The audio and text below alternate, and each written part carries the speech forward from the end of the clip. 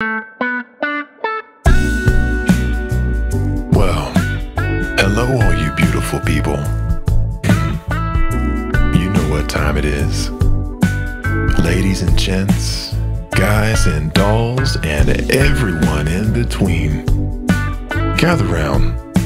Get you something real nice to sip on and comfy to slip on. 'Cause it's time for Smut Club. Here's your hosts, Chelsea and Hannah.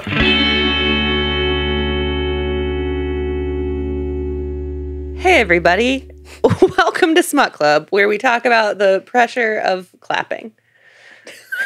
I hated that. Yep, I'm Hannah. And I'm Chelsea. I'm sorry. So We're starting off really strong. we are, right now. and to be totally honest, that's probably the energy we need to bring to this book review today. I meant to tell you before we started, please ask any questions that you have, because my outline doesn't make sense because the book doesn't make sense, but maybe through your questions we can make sense of it. Okay, so my job here is really to help you process this book Yes. into being a cohesive Yes. unit of art. Yeah. Got Yeah. it. No pressure. So this is A Soul to Keep by Opal Reyne. It is a monster romance. Okay. All right. So in this universe that we are in, there are demons that eat people, and this girl, Reyna, lives in a village, and they all believe that she's cursed because her whole family was killed by demons, but she somehow survived. So instead of being like, oh my gosh, we're so glad that you're okay, they were like, cursed. So it's like a reverse Harry Potter.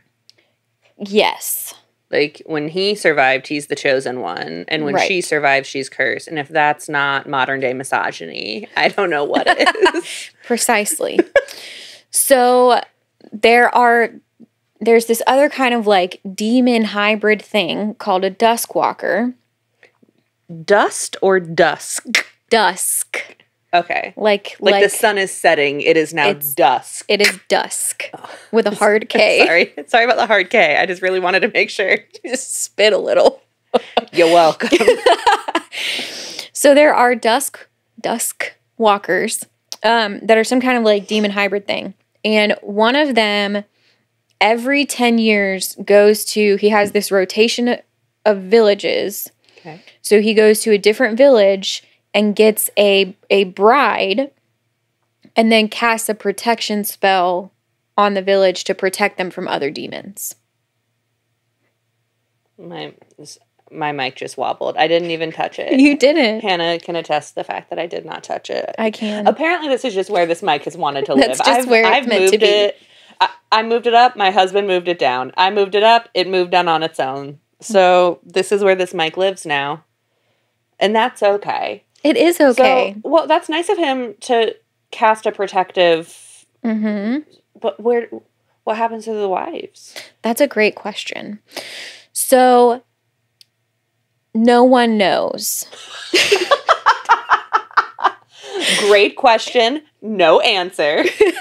Got it. So, every 10 years, he shows up at a different village and gets a new bride. And there are all these, urban legends, essentially, about what happened to the other brides. But Reyna has been voluntold by the village that she's going to be the bride this time. And she's like, honestly, I don't want to do that. But also, I don't really want to live here because it's sort of like a full Amish shun. Like, they don't acknowledge her existence. And if they do, they just throw things at her. Or, they make it really difficult for her to live. Yeah, she's like, I mean, choosing the best of two bad options is really where she's at. Right. Being a monster bride could ultimately be a better life. She's like, well, maybe I'll just go with him and then run later and start over in a different place where nobody knows that I'm like cursed or whatever. Maybe it'll be a really nice like sister wives situation. Could be. She'll become besties with all of the other brides. That could be, but that's not what happens. So the I'll write my Duskwalker own version. he shows up. It's a whole thing. So it goes back and forth between her perspective and his. Okay. So she nobody has ever like she's like 26, I think, and nobody's ever really touched her or interacted with her like in any way since her family died. And so she is resentful, understandably. She's pretty angry. But apparently demons can smell fear.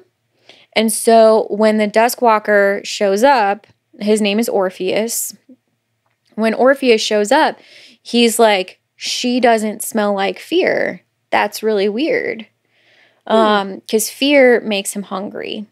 And he eats people. So... But is that... This is going to be a weird question. Is that the same as being sexually attracted to them, or fear just makes him hungry and then he eats? So it's not like a weird situation where it's like that he gets like horny based on the fear. He just gets hungry. He just gets hungry. Okay. And like flies into a rage and just starts eating people. Well, so this is actually a best case scenario. Right. We love this. We do. And he's like, well, okay, I guess she's coming with me. That sounds good. So he casts the protection spell. He has like an antelope skull for a head. Okay. And he doesn't have eyeballs. Who needs them? He has orbs that glow different colors based on his mood. His like standard is like a light blue color glowing orb. Does she have a color key to his mood ring eyes? She does not. She will eventually start to piece it together. Got it. So he's like super tall. He's wearing human type clothing. And she's like, I guess we're doing this. And he's like, come along, and just like starts walking through the woods. And she's trying to keep up with him and really can't, because she's in like a wedding dress and little slippers in the snow, trying to like run to keep up with him.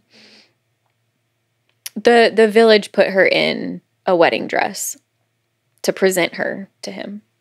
Thank you. You could see it on my face. I could, yeah. Like, you're like they were like, hey, this monster bro is going to show up any day now, so here's a wedding dress to just really signify that you're the one. You're the one. Yeah. Okay. And they presented him with other options too, because they were like, he might not want the cursed one. She's cursed after all. And he was like, no, I want that one. So it was a whole thing that I didn't feel the need to go into detail for, but that's fair.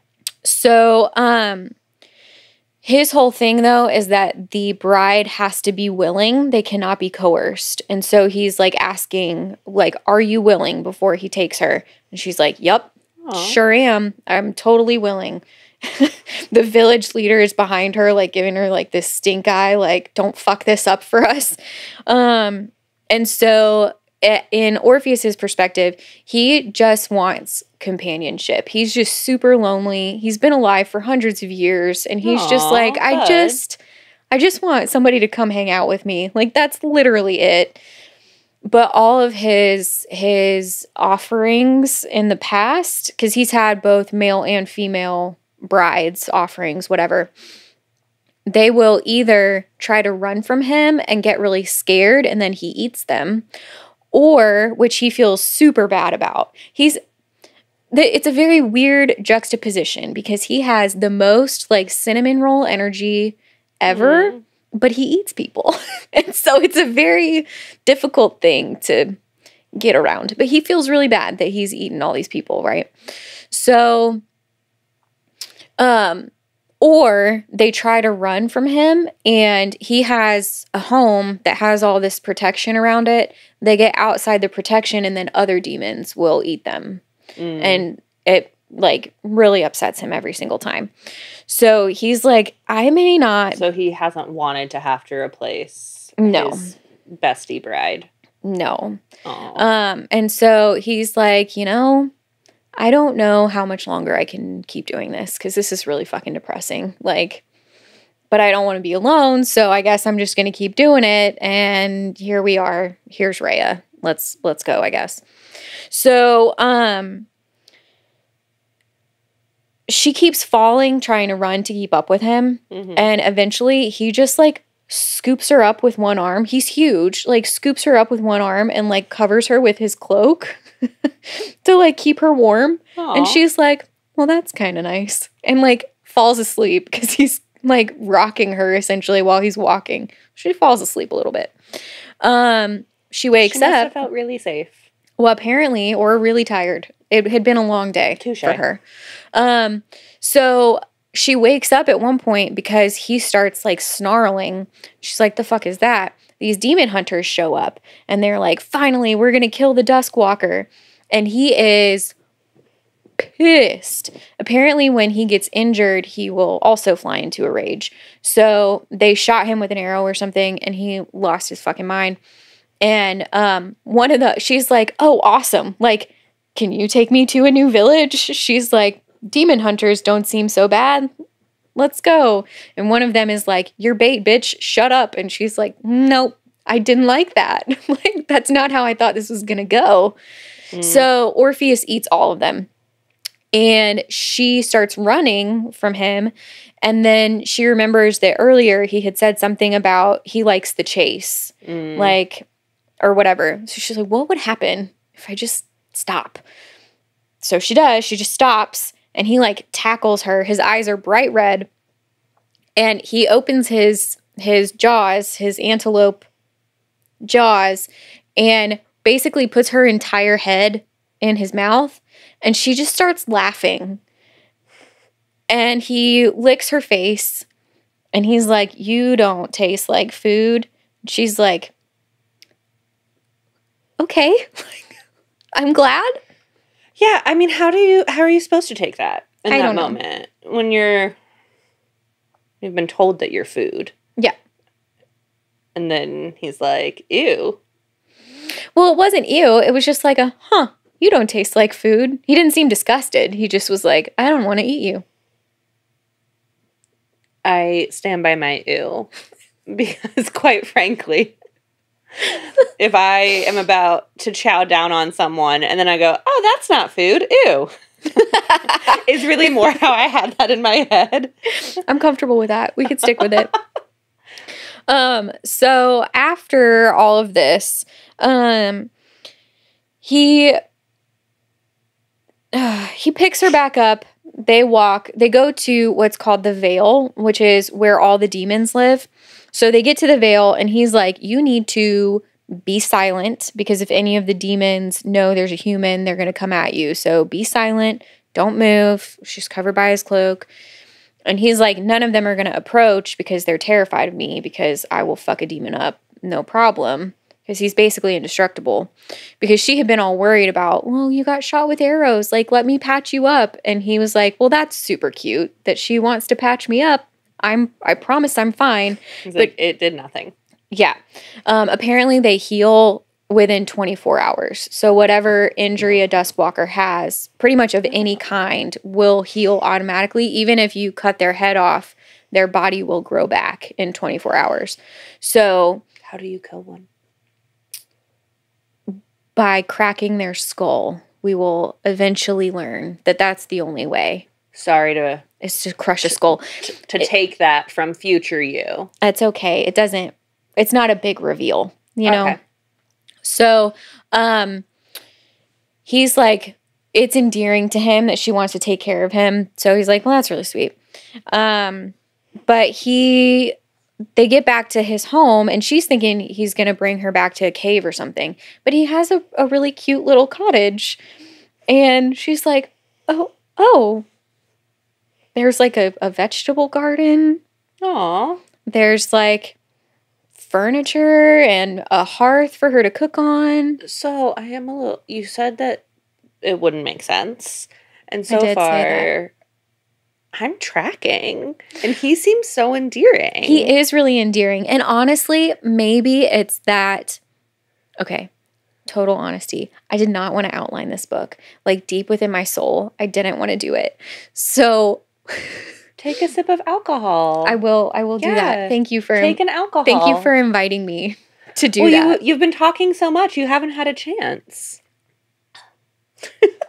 So I looked everywhere I could think of to find an outline for this, so I didn't have to do it, because we'll get to the part that I really didn't want to deal with. But I was like, I looked on Reddit, I was Googling all kinds of shit, couldn't find anything. I downloaded no less than 4 fucking AI bots and asked them to outline it. Every single time I've like just wanted to see if ChatGPT could like outline a book for me. It'll say it's the title and author, and it is always the wrong book. Correct. Yeah. So I was deeply disappointed by that. But okay, I should take it back. The story does largely make sense. It's the details of it that are like, okay. I actually really liked the story. It was just some of the details were like, why did we made a choice, but why was that the choice we made? I see. You know? Yeah. So she gets to the house. He has all these like little trinkets and stuff hanging up and like circles of stuff on the ground, and it's all protection for the home from the demons. She's like super confused that he has a house. So she's like, what the hell is this? And he's like, oh, I had a companion about 200 years ago and she wanted a home. And so I built it for her. And she's like, oh, well, what happened to her? And he's just like, she's gone. They ate her. No, it's worse.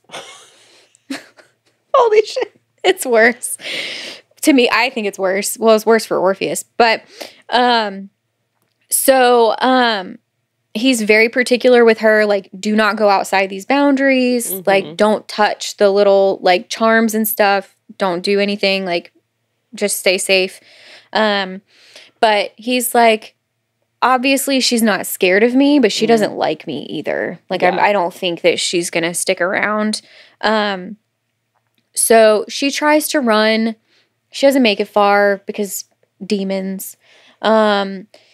He gets her into the house, and he fills up a bathtub with his blood. I see the pivot. Okay. Yeah, no, keep going.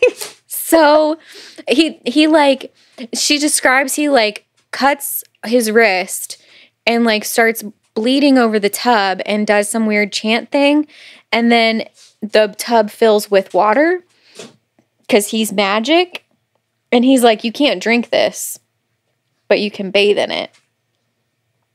And she's like, okay, well, I'll take... He pulled a reverse Jesus? I guess. But it wasn't wine, it was blood. Right. Yeah. A reverse Jesus with a different liquid. Yes, correct. Yeah. Don't drink this water, though. It is of my body. Don't drink it. This really brings us back to that. What would... Ew. What would your communion be? Yeah, what would your communion be if you were a deity? Oh. So she's like, okay, well, thank you. Like, I'm really excited to take a bath. And he's like, no, you don't understand. I have to bathe you. And she's like, no, I don't think we're doing that. Like, thank you so much for offering, but I can bathe myself. He's like, no, you don't understand. You have human smell all over you. Demons are going to be like beating down the door, essentially. I have to do a spell over you while I bathe you to hide your scent. And she's like, no, I'm not doing that. And he's like super adamant about it. So eventually she gives in. He leaves his gloves on the whole time. He's super respectful. She's like, this is the weirdest fucking thing that has ever happened to me, and I don't like it. This is the weirdest. She's had a lot of things happen to her. And not saying this one is normal. Well, I think it's more she's like waiting for him to do something. Like she's waiting for him to like eat her or touch her in a way she doesn't want or something. And he's just really sweet the whole time. Yeah, like, it could pivot, but at present I feel like I'm fucking with Orpheus. Yes. I do fuck with Orpheus. He is actually super duper sweet. He's just, like, out here trying his best and wants to be seen and known and loved, like, all beings do. Right. Not humans. Not He's not humans. a human. But No. like, all beings, they just want to be seen and known and loved. Yeah, like Brandon. Bless my sweet dog. Precious boy. I was a couple drinks in about a week or two ago and started crying to Vance about how much I love our cat. And then I was like, Vance, he's the longest relationship of my life. Which is true. Yeah. Because I've had, Craig just turned 9 earlier this month, and I've had him since he was a kitten.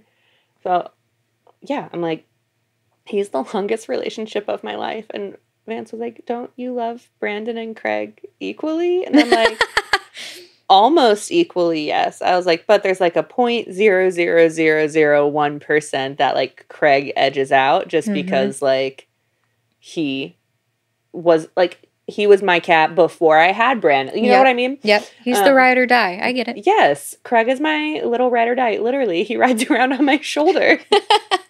And it happened again. We were in another work meeting, like a really serious, like all of the higher ups, like our chief medical officer, everyone is on this link.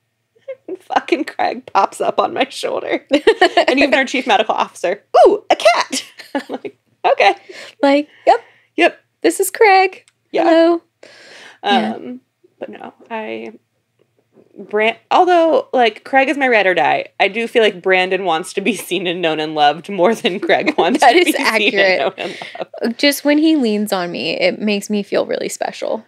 It makes me feel seen and known and loved. And he does that little thing where he, like, rests his, like, he nuzzles with his chin. Yeah. Which is really saying something because he's a pug, so he doesn't have a lot of chin or jawline to work with.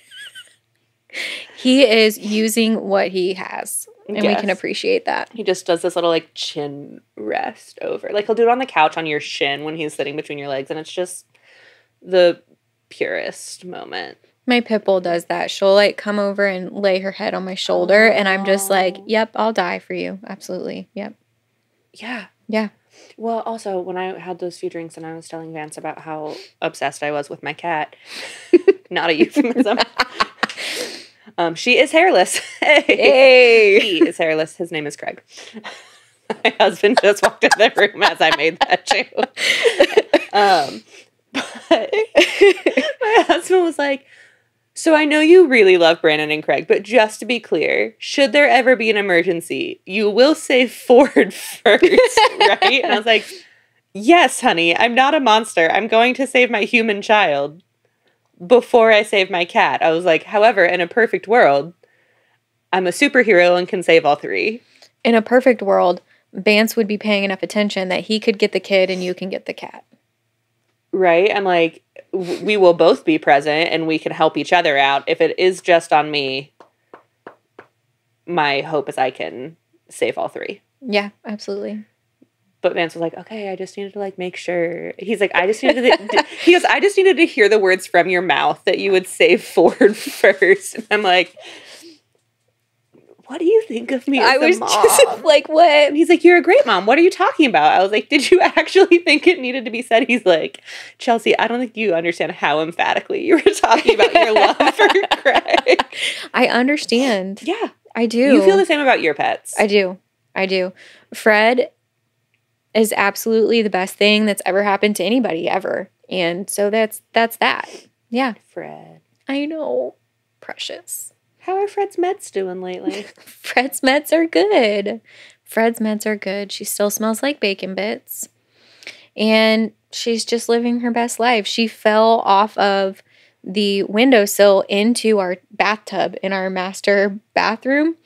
So now we don't really have a tub in our master bathroom anymore because my husband filled it with blankets and an old egg crate and pillows so that when she falls, because she's a little bit high on phenobarb and gabapentin, when she falls, she will have a cushioned landing. Bless Matt. I know. That's so sweet. I know. Also, I would like to go back really fast to the hairless cat joke I made. Because I would like to be very clear that that is Craig's breed type. He Correct. is a Devon Rex. I do not shave him. You didn't try out one of those at-home laser treatments on him? No. Although my parents do buy me one of those every like couple of years for Christmas.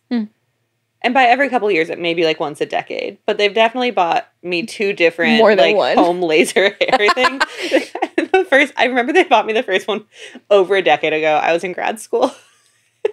But I remember it because it singed your hair with the laser. And my roommate came in and she's like, "Why does our apartment reek of burned hair?" And I'm like, I don't know. "I'm so sorry. I didn't know that was going to happen." We couldn't get the smell out for like a week. It smelled, I was like, "I'm so sorry, Lauren. I had no idea." That is a really bad smell. Yeah. Yeah. And they bought me another one, I think, in the last year or two. And then by the time I was like, maybe I'll try this, I was pregnant. And it was like, the box was like, "We cannot state clearly enough. Do not use this if you are with child." Huh.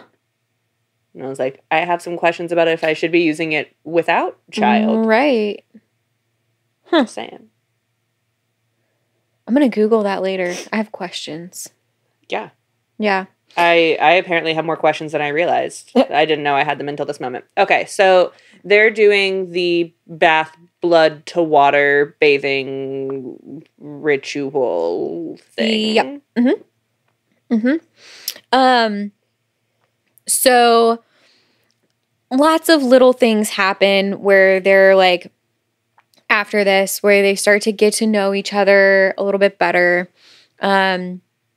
He has like her own little room set up for her.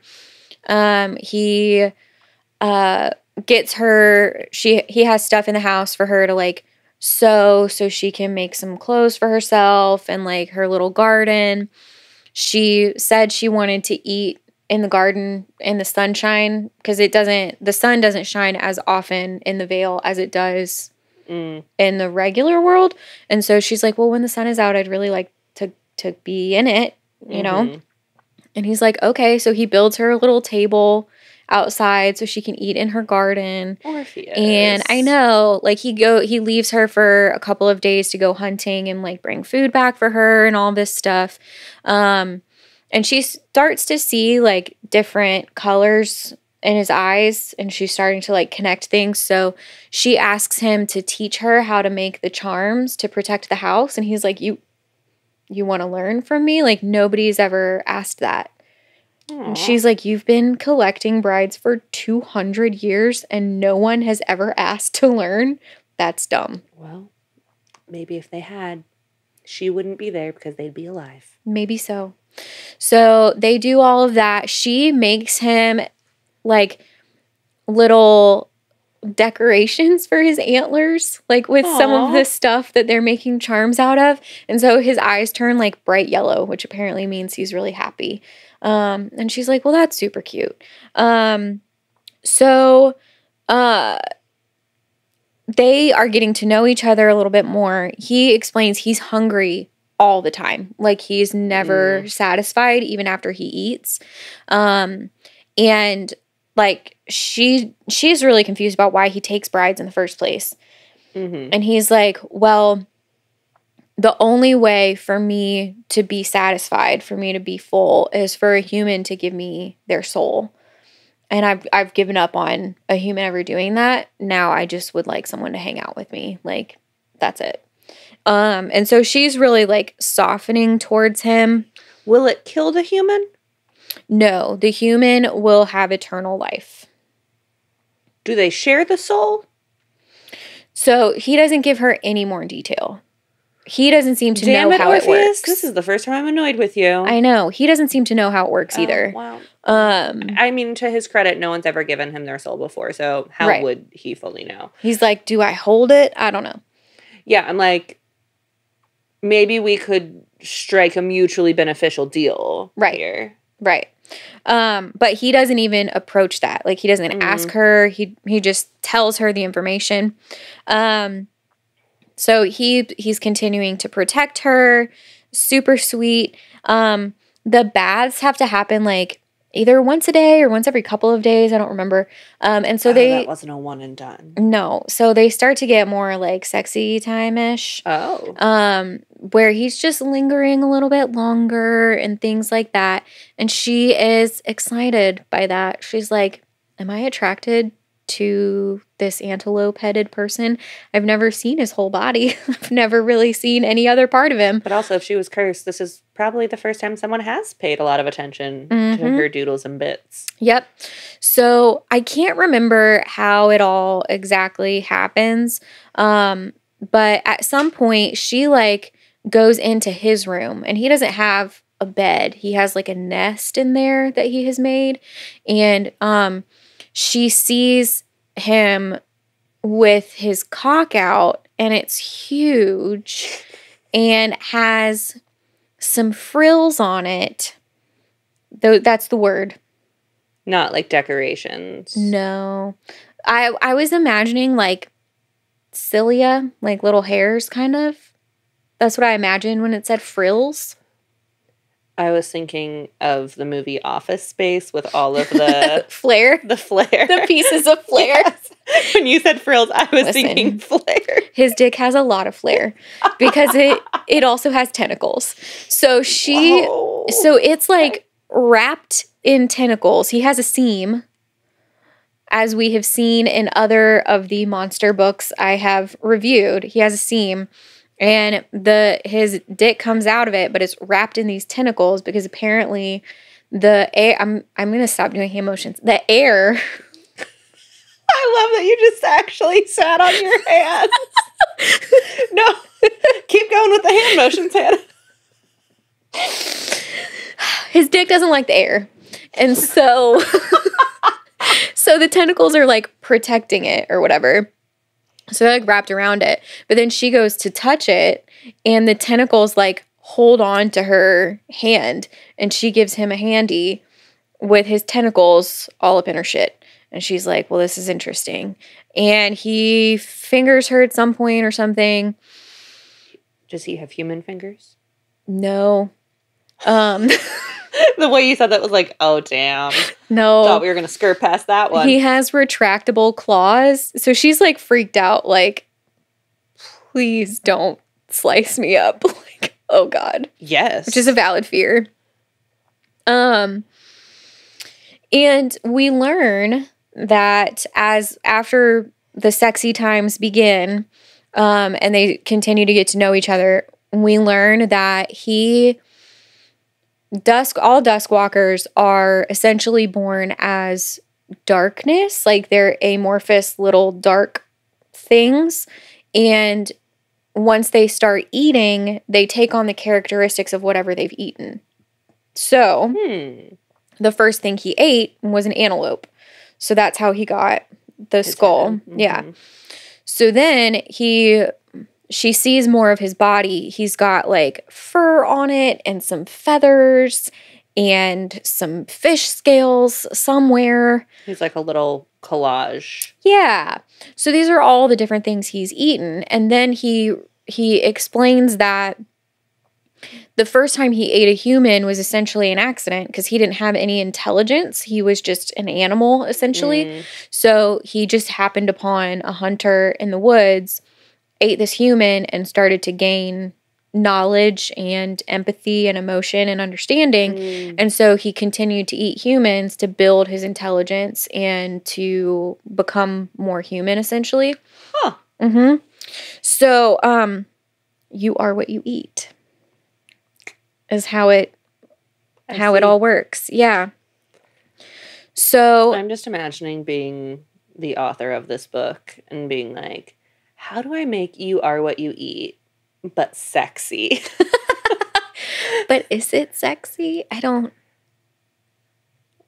How did you feel when reading about the tentacle handy? Was there anything about it that you were like, oh, this is intriguing? Or were you like, this is something that I'm reading very clinically right now? It was more like,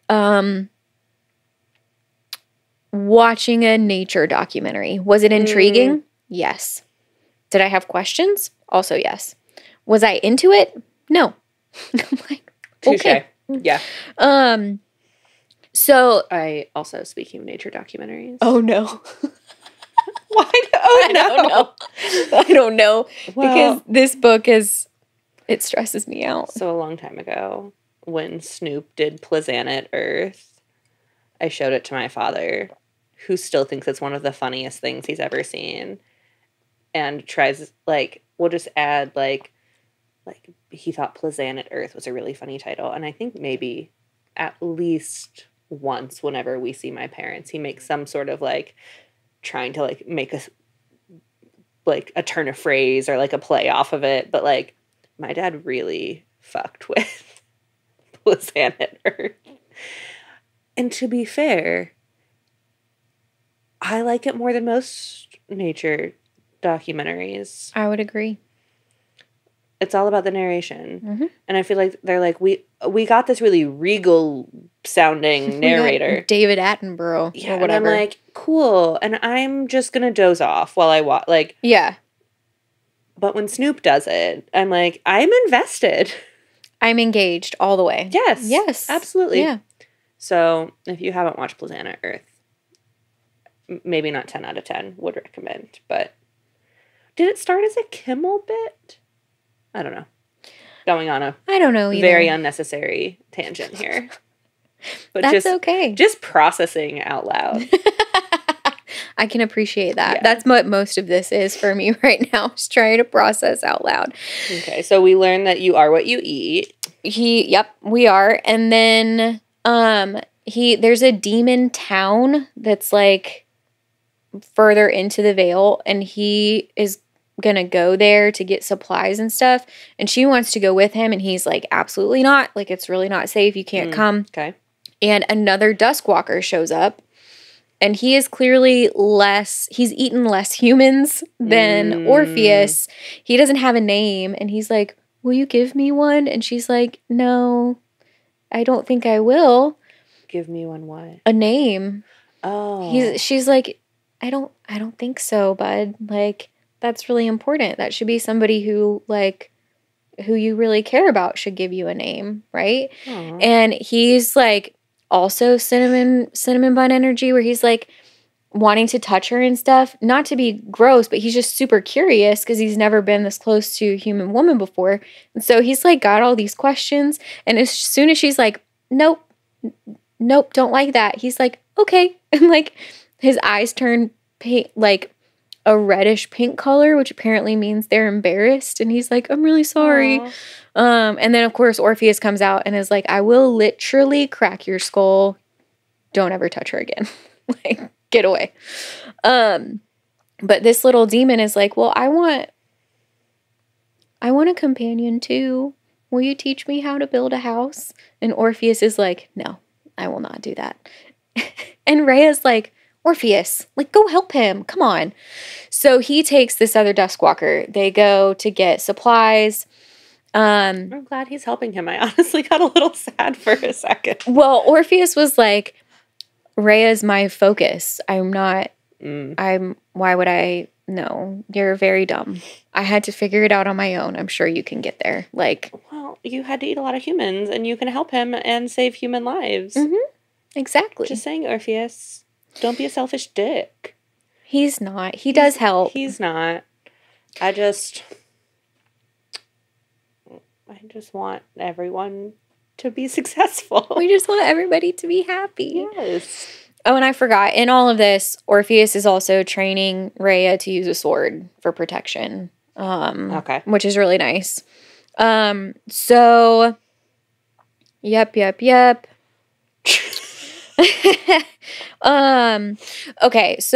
Okay. He goes to the demon town. He helps the other Duskwalker. He comes back. Rhea is adamant that because his dick is so big, he can't get all the way in her. And she's like, they've now tried. Yes. Okay. And I mean, they've been successful. He's just not fully in. Like, it's a partial situation for him. She's full up, but... Got it. That I was actually wondering that. I was like, would more lube help, or does she just, her little human body only has so much room to give? Right. Okay. So she's like, you know, I'm like begging him essentially, like, I want all of you. I want all of you. And he's like, I can do that, but it's gonna change you. And she's like, do it. Like, I want you to do it. And he's like, are you sure? He's like super big on consent this whole time. Is like, are you positive? Are you really sure? She's like, yep. So while they're banging, he digs his claws into her belly for like his whole hand and literally rearranges her guts so that his whole dick will fit. Your face. Oh, okay. Took me a second. I've processed. I accept. We can move forward. Yep. So after that, he like, and even before, he can't stop touching her. He wants to be banging her all the time. He's like super obsessed with her. And eventually she's like, Orpheus, babe, I need a break. And he's like, oh, so you don't want to? Like, you just had to tell me, like, we don't have to. Like, I'm really sorry. And she's like, sweetheart, I literally need a day for my body to just rest for a moment. That's all I'm asking for. Like, I'm not saying I don't ever want to have sex again. Yeah, just like we've been having sexcation. Yep. Nonstop.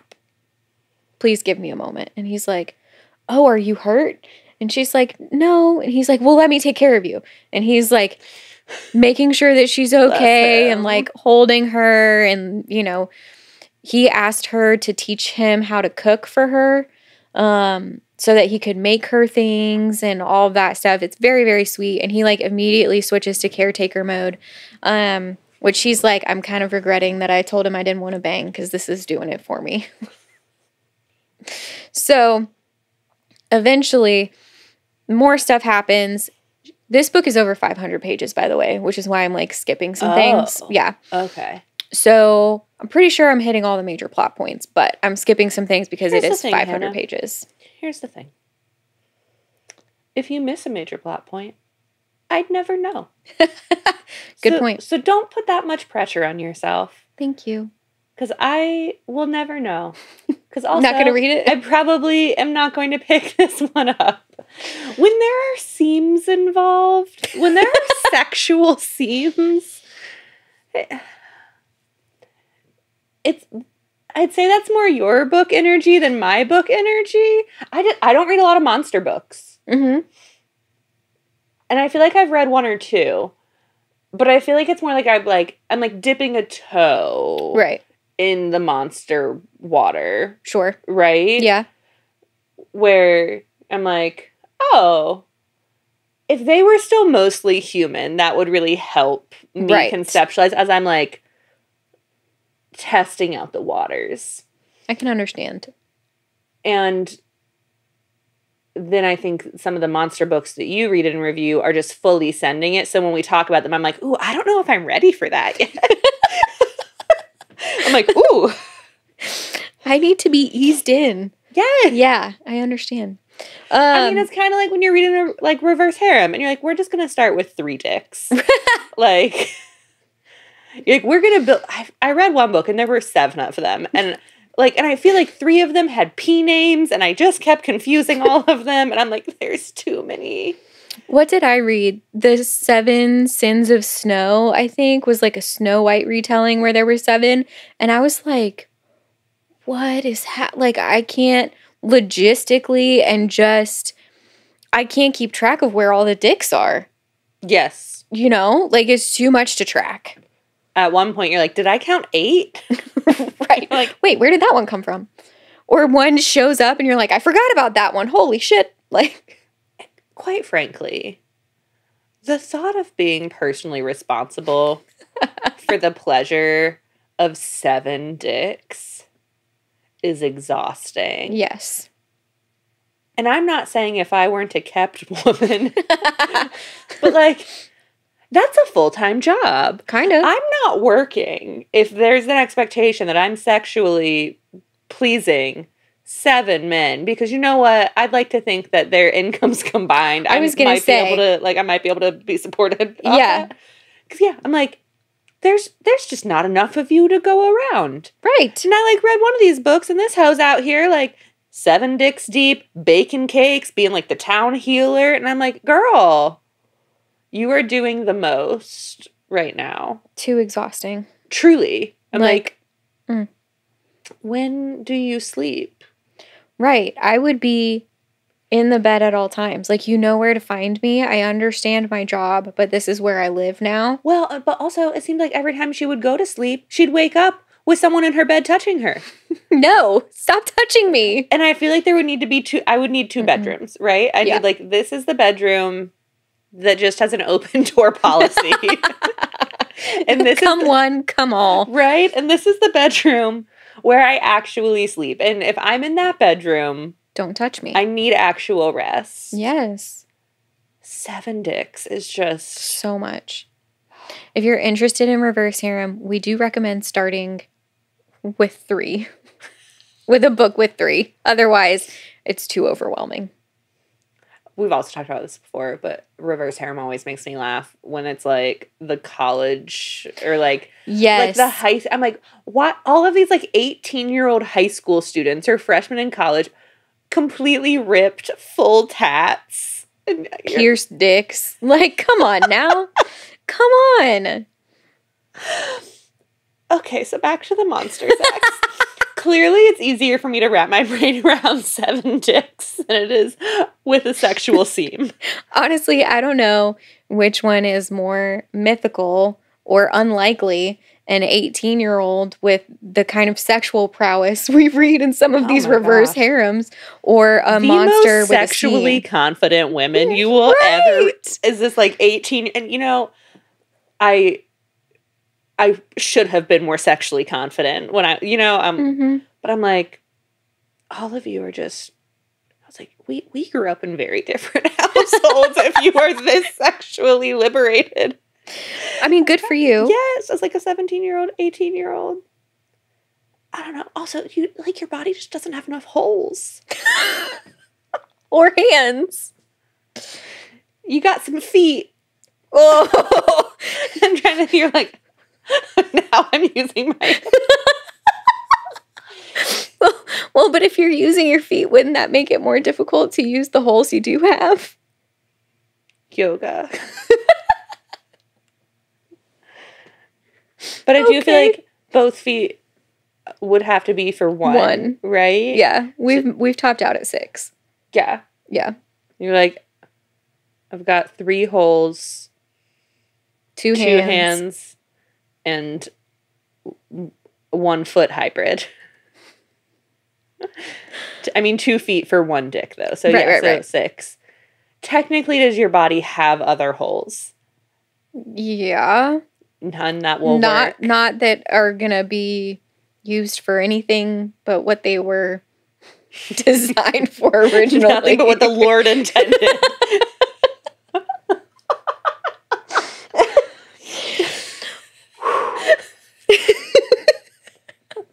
That's the line. Nothing but what the Lord intended. Ooh. Okay, on that note, where... Her guts are rearranged. Yep. Okay, so that's she's where got we are. Her rearranged guts. Yep. So then they have to go back to the demon town. She begs and begs and begs, and finally Orpheus agrees to take her. It takes a few days to get there. He carries her most of the way. It's very sweet.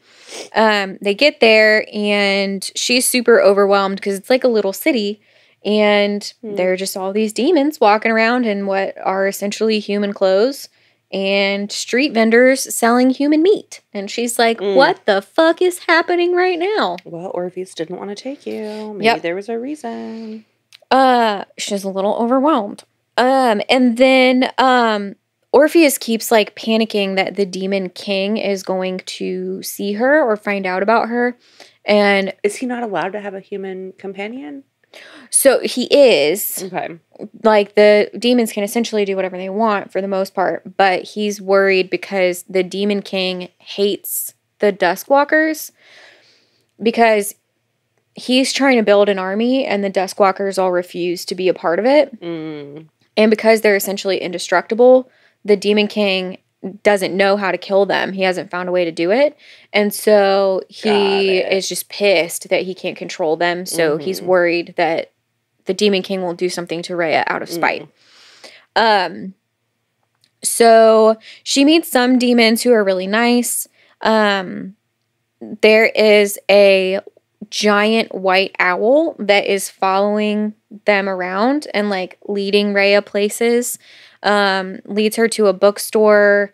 It's a whole thing. Apparently the white owl is like a friend, protector of Orpheus. She's the one that taught him how to plant the garden and stuff. So Hedwig. Yes. She also can transform into a human though. So. Okay. Well, maybe less like Hedwig in that regard. Yeah. But still, I stand by it. Yes. And he, she showed Orpheus a lot of what he knows about humans, about how to plant the garden and what they need and that kind of stuff. So then Orpheus, they finally get home. They get their supplies. I'm sure there's other drama.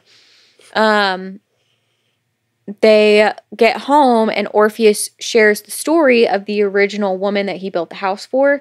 And he explains that he really loved her a lot, he thought. And that's why he built this house for her. But she was always really miserable and only ever wanted material things from him, jewelry and whatever. And he did everything that he could to keep her happy. And they were together for 5 years. But then at some point, she left him for the Demon King. So he shares the whole story. And then Rhea starts crying. And he's like, what's happening? Why? What's happening? And she's like, I'm just so sorry that happened to you. And he's like, you're crying for me? And it's this really sweet moment where he's like, you do care. And it's a nice little connection that they have. I feel like she had shown that she cared before that. I think that he was afraid to believe that because he believed it about this original woman, and then she like really destroyed his heart and basically told him he was a monster and she never wanted him to touch her and like all this other stuff. And he does reveal, I can't remember when he reveals it, but he reveals that he had never had sex with any of his other offerings until Rhea. You just had to rearrange your guts. Her guts, yeah. I don't know why the other ones weren't more open to that. I do.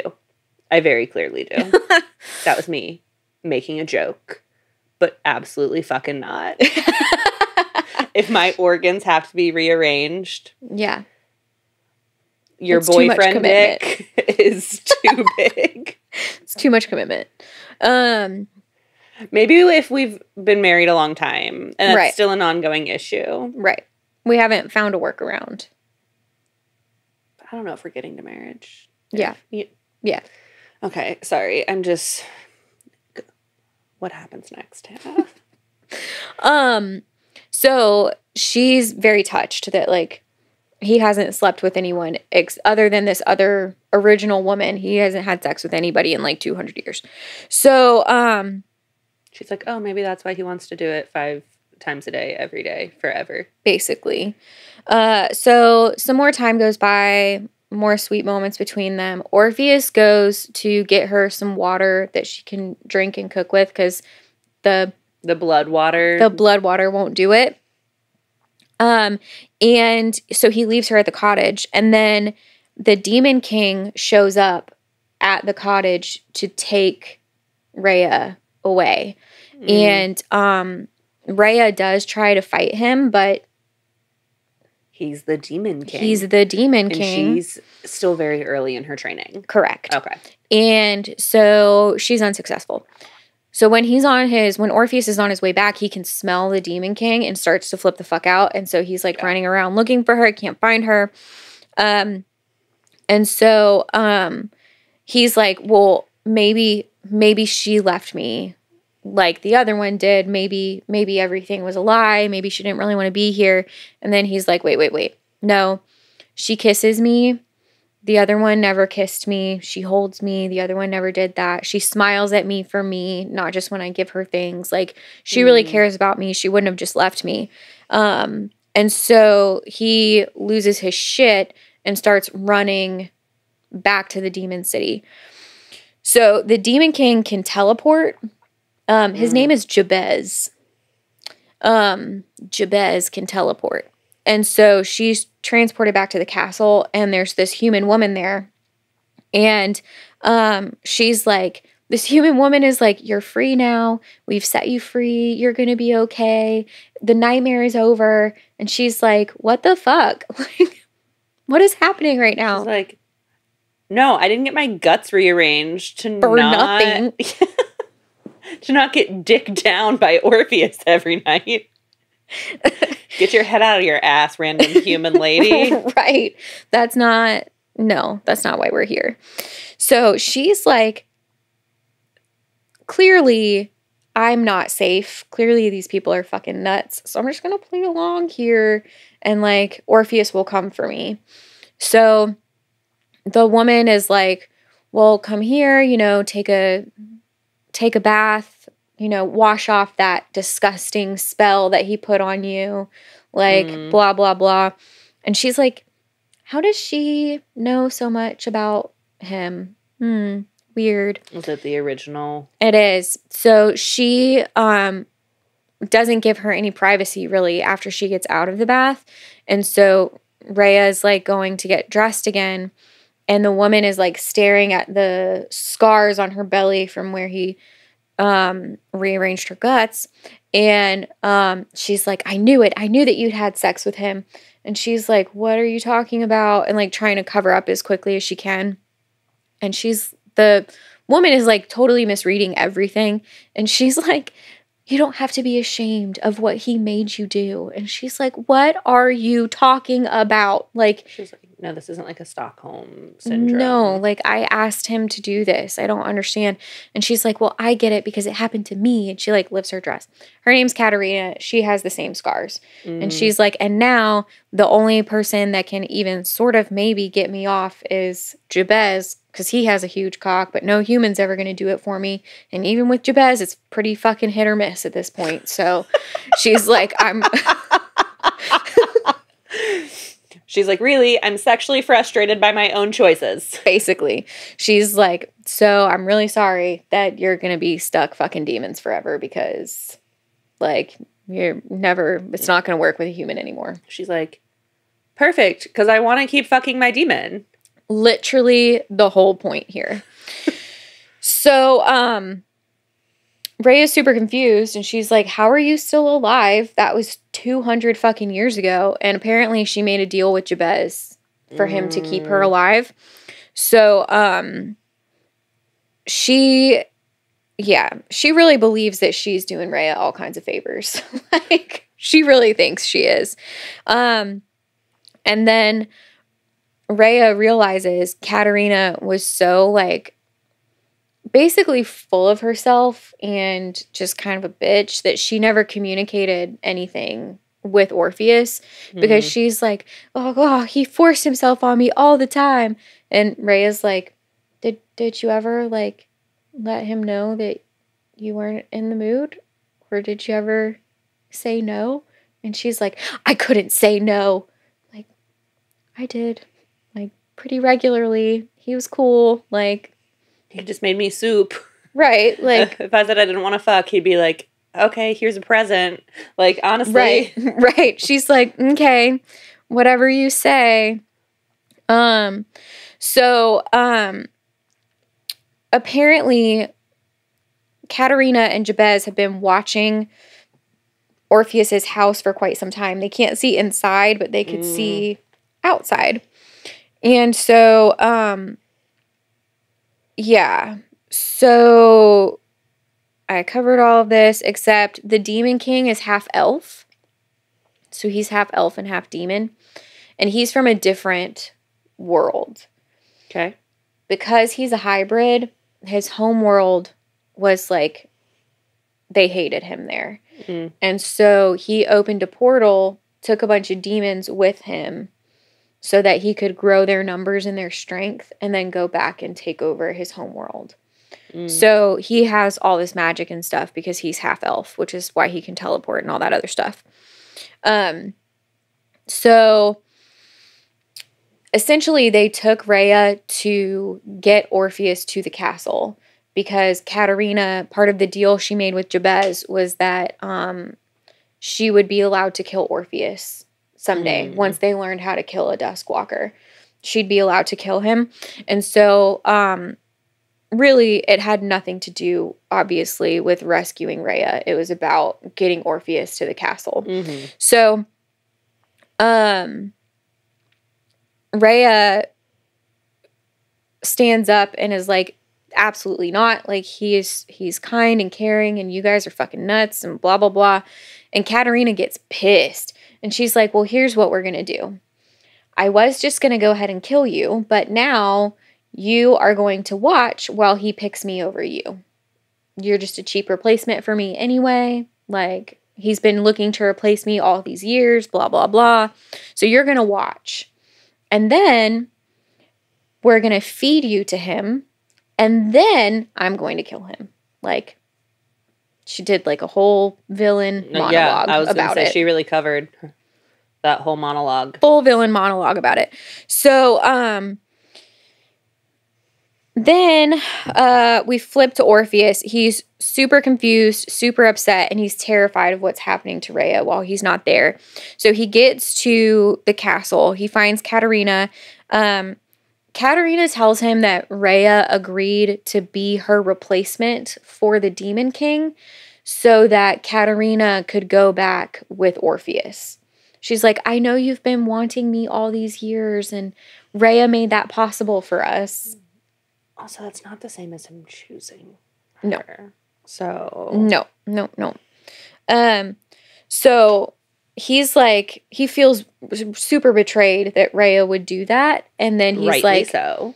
But did she? I need to talk to her. Like, I'm not interested in talking to you. I need to find her. So then Katerina gets more and more angry and breaks one of the little, like, decorations that Rhea made for his antlers. And so he loses his shit. He's like, Rhea told me she'd be really upset if they got broken or anything happened to them. And Katerina broke it. Like, why would you do that? Like, he's really upset that Rhea's gonna be upset. Like, that's why he's mad. So then she suddenly appears. The Demon King had her cloaked in the room to watch this whole thing. So Orpheus couldn't see or smell her. So she suddenly appears because apparently she nailed him in the seam, which is the same as nailing him in the balls, to get him to let go of her so that she could run after Orpheus. So she's like sprinting full force at him and she looks really angry. And he's like, she must be really upset about the bell from my antler. He's like, oh no. But it turns out Katerina is behind him with a knife and she was about to crack his skull. But I forgot to mention, they kidnapped another Duskwalker And they like figured it out at some point that that's how you kill him. Tortured him repeatedly until they figured out how to kill him. So she tackles Katerina to the ground. Then Orpheus fights Jabez. Rhea fights Katerina. Big fight scene. Lots of things happen. Eventually, Rhea kills Katerina. And Orpheus tells the Demon King, he's like, listen, we are evenly matched. Like, it's not going to happen. You're not going to kill me. Clearly, I'm not going to kill you. I want to go the fuck home. I'm not interested in doing this anymore. And Like, just let me live in peace, bro. Right. Like, I have no desire to lead a revolution. I just want to go home. So, Jabez is pissed. And he's like, listen, your human killed my human. Unfucking acceptable. So, Orpheus had been, like, scooping Rhea up to, like, leave with her. And sets her down because he thinks Jabez is going to, like, teleport at him again. So, he sets her down so he can be ready. But instead of teleporting, he throws the knife like into Rhea's back. And the Demon King's like, fair's fair, bitch. Mine's dead, yours is dead. But you better hope she dies really fast, because with all the blood she's bleeding, your hunger's going to come out real quick.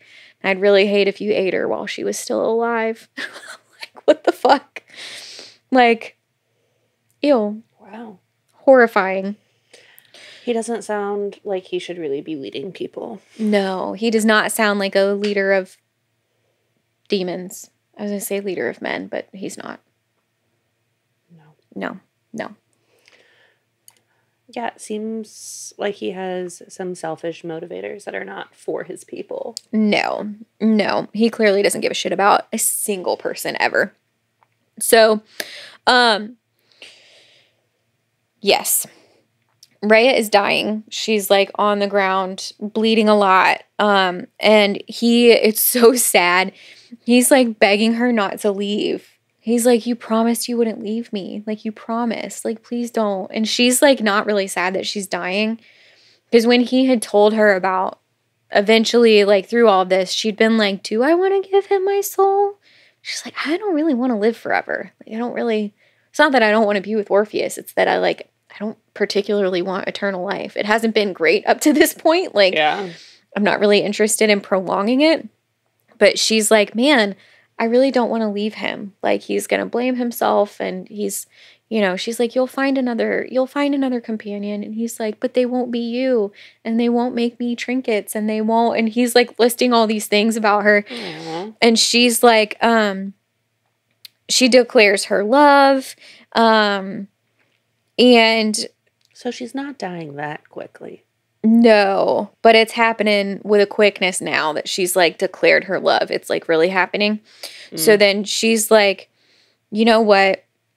How do I give you my soul? And he's like, you just have to want to. And she's like, okay, well, I do. So fucking what now? Like, I'm bleeding out, bitch. Like, move it along. So there's this whole thing where she feels this burning in her chest, and this like light comes out of her, and she like holds it up to Orpheus, and he eats it. Ops. Why do you seem so confused about that, Hannah? well, because she's confused about it. And then she's like, of course he ate it. He eats everything. Like, as she's dying. So she's like taking her last breaths, and she's like, of course he fucking ate it. And she's like, well, I guess it didn't work, because this is me. I'm out. I'm really sorry. Like, she's like apologizing to him, and she dies. And he's like holding her. It goes to his point of view. He's like holding her in his arms, and he's like, no. Like, I did what I was supposed to do. You're supposed to live forever now. Like, what the fuck is this? And she like turns to ash, like in his arms. And he's like, holy fuck. Like, oh God. And so he's like losing his mind. So he's like, well, maybe she's not dead. Like, maybe she's still alive somewhere. Like, I have to go find her. So he's like searches the whole castle. The Demon King is heckling him, and he's like, I will literally fucking kill you. Get away from me. I have to find her. So he's running through the woods. He goes and checks his house, and she's not there, and he's everywhere, and he can't find her. But he can sort of smell her sometimes, and like sort of thinks he can hear her voice, and he's like, I've gone insane. Like, she really is dead. Like, I've gone nuts. But of course, she's not dead. Ta-da. How long was she gone? It seemed like it was a day or two. Okay. So she comes to with Orpheus kind of like over him while he's running through the woods, and she's like, this is different and new. I am a ghost. Like, she's like, hold on. Because she's like holding up her hands, and she's like, well, I'm translucent, which is new. And she's like yelling for him, and he clearly can't hear her. And she's like, well, what the fuck? Like, what? This is not going to work. And she's like, I really wish I were solid again. And then she becomes solid again, but he's moving so fast. He's like gone in the woods. And so some demons show up and eat her, because he took off and doesn't know that she's there. So she comes to again over top of Orpheus, and she's like, well, that was a super unpleasant way to die. Like, cross that off my list of things to do in the future because that fucking sucked. Don't want to do that again.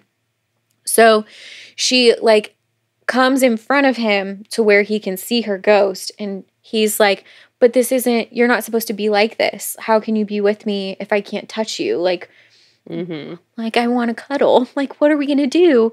And she's like, I need you to take me home. And he's like, but you're not at home. Like, your body's not at home. I already looked. And she's like, I know. I understand. I need you to take me home. It's not safe for my body here. I need you to take me home. And he's like, okay, fine, whatever. Sprints home. She becomes to their cottage. Okay. She becomes physical again, and he like loses his mind. He's like, he is crying. She didn't realize he could cry. He's like leaking blood, what is his blood essentially, from his little eye sockets, because he's so upset about everything. Then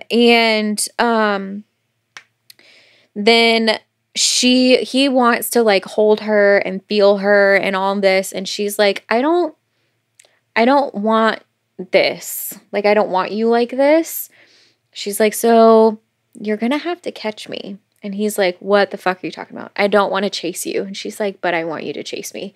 So she just goes incorporeal over and over again. Every time he catches her, she goes incorporeal until he gets really mad. Like, he gets really mad. His eyes are bright red. And he catches her again, and he's like, I've got you. And she says, if your dick isn't immediately in my pussy, it doesn't count. And goes incorporeal again. Eventually, he catches her.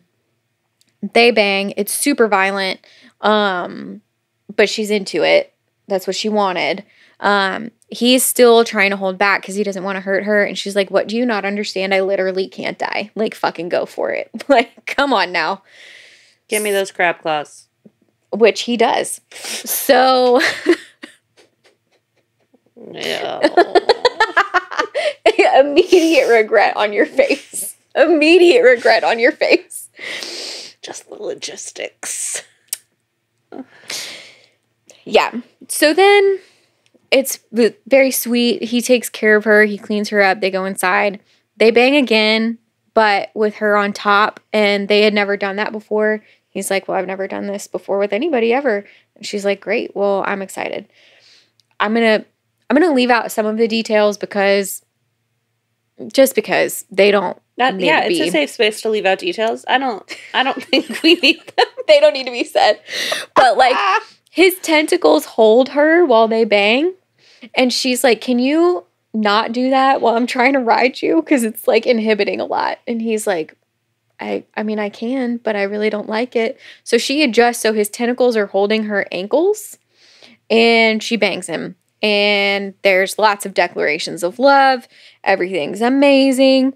And then he's like, after they have their sweet solidifying fuck and everything, he's like, will you make me another bell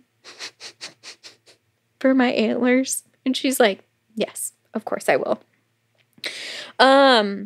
So honestly, that's really it. The owl shows up again at some point to explain that she's actually Orpheus's mom, which is weird. Of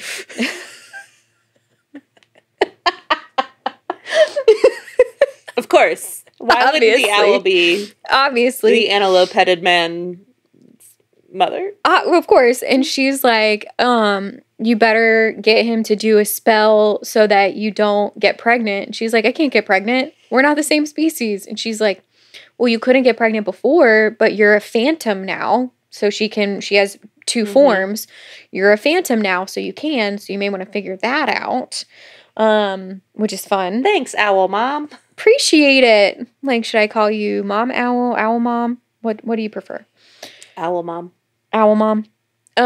So yeah, that's really it. And then he offers to go back to the village to like kill all the people who were mean to her. And she's like, are you going to eat them? And he's like, well, I could, but that will change me. And she's like, no. He's like, well, maybe she doesn't like me. Maybe she wants me to be more human. And she's like, no, we should give them to the other Duskwalker. He's very stupid and could use a little bit more humanity. And he's like, aw. I really love that came full circle. So that's what he does. He goes and he kills all the people who were mean to her. So that's the book. There is another one that follows the Dumber Duskwalker. So, yeah. Seems like a perfectly fine monster smut book. Yeah, it's the eating people. Like I'm sorry. It's the eating people. It's really hard for me to suspend belief with the eating people. Seams, tentacles, frills. Okay. Not flare. Not flare. But like the eating people was just... Okay. It was a central theme, and there was like a constant threat that if she got scared or got her period, he was going to eat her because the smell of her blood would be too much. But look at all that they overcame to be together. You're right. They did. Yeah. Okay, so rating system. Rating scale. I don't know. Antlers. Cinnamon rolls? Cinnamon rolls? Aw. Bells? We could do bells.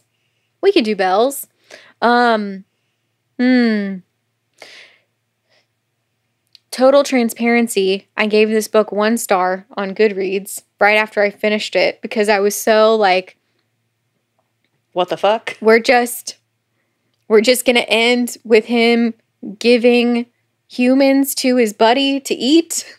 That's how we're going to end. Humans that had it coming. I mean, an argument could be made. Fair.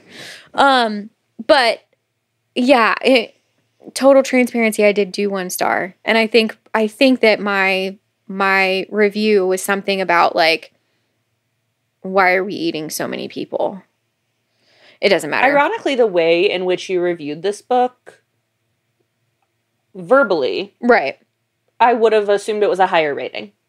So I liked the story a lot. Like the story was really interesting. It was like a Beauty and the Beast thing a little bit. And I did like the story, but some of the details were just like. And I think you left out some of the details, right? I did, So I think that's why I'm like, oh, it's not that bad. And you're like, but it's really the eating people, Chelsea. And I'm like, they didn't eat that many people. And you're like, oh, but they did. There were 500 pages. There was a lot. Yeah. There was a lot. And I left out some things. And some things in the sex scenes were like, oh, no. And I have read some monster smut. That's not the issue. Clearly. I was just like, what? No, I didn't like that.